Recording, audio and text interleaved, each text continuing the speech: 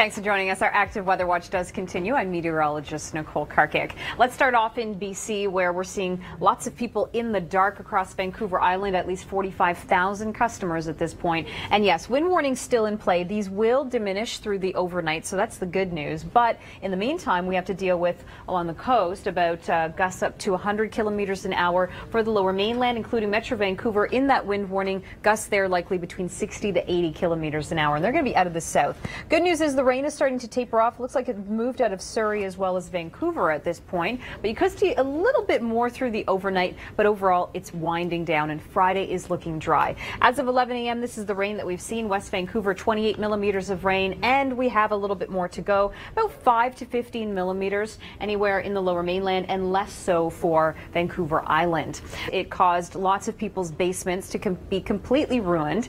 They're in cleanup mode right now, and they're putting up sandbags too, because we're still seeing this rain right now, but it's just been an above average rainfall for the past month, and it's going to continue to be wet tonight. However, in the long range, it is clearing out. This is our winds out of the south through the Georgia Strait, but north and central coast still seeing strong winds into Saturday. Let's head all the way to the east coast next. All about to change with the system moving through for tomorrow and into Saturday. Now, it does start off as rain because temperatures are very mild into tomorrow. Moncton will see about 15 to 30 millimeters of rain. Halifax in that 15 to 30 range as well. Burgeo getting a bit more, and for St. John's 15 to 30. And this is from this evening. This takes us into Saturday morning. Now, while it starts as rain, it changes over to snow. So who's going to get hit the hardest with snow? Edmundston, Plaster Rock, over to Campbellton. Those areas are in a snowfall warning for likely seeing 10 to 25 centimeters. And so it first starts as rain. When it switches over to snow, you can imagine it's going to be a big slushy mess as we head into your weekend.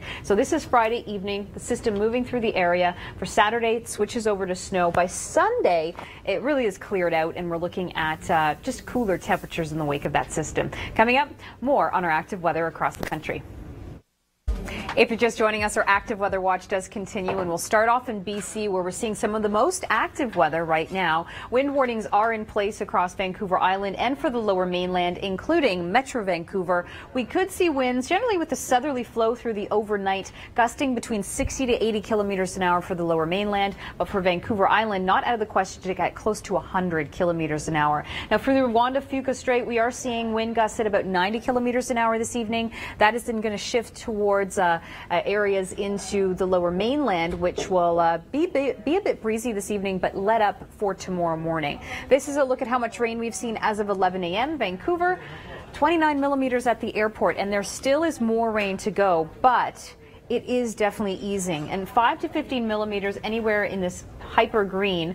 Squamish is included, Vancouver, but for Vancouver Island, under 5 millimeters of rain. And as for the winds, anything in the pink is the strongest, and then we get to this color, which is sustained winds at 40 to 60 kilometers an hour in this almost red. That is the strongest winds, where, as you can see, still along the north and central coast, it's going to be windy into Friday. But across the lower mainland and Vancouver Island, it is easing up. And we have a good chance of seeing the sunshine tomorrow too, but there's a low moving to the north, and that will keep you quite active still. Yes, we didn't see the sunshine, but not bad temperatures for this time of year. For this evening, Calgary will drop down to about 7 degrees, Edmonton 6, Medicine Hat 13, and as we move across the Prairie provinces, places like Winnipeg feeling like -6 this evening, and we have some moisture moving through Winnipeg for tomorrow, which will bring you about under 5 centimeters of snow. Getting a little bit hit harder through to Friday night around Armstrong and northern Ontario. Thunder Bay also seeing some snow with this event. And tonight, we're seeing rain showers this evening, generally across the Greater Toronto region, but that could change to a rain-snow mix into your Friday morning.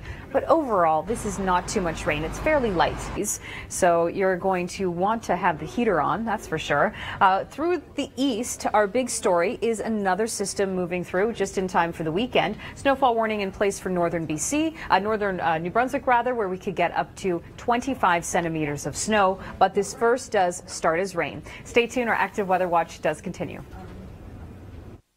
Howling winds for British Columbia, and yes, we're still seeing rain. The good news is winds are dying down tonight, and so too is the rain. But we have to deal with gusts up to 100 kilometers an hour for Vancouver Island. Through the Juan de Fuca Strait, we've seen wind gusts up to 90 kilometers an hour, and we are going to be seeing across the lower mainland the potential for those gusts to be between 60 to 80 kilometers an hour. This is the rain we've seen so far. West Vancouver, 28 millimeters, and for Vancouver at the airport, close to 30.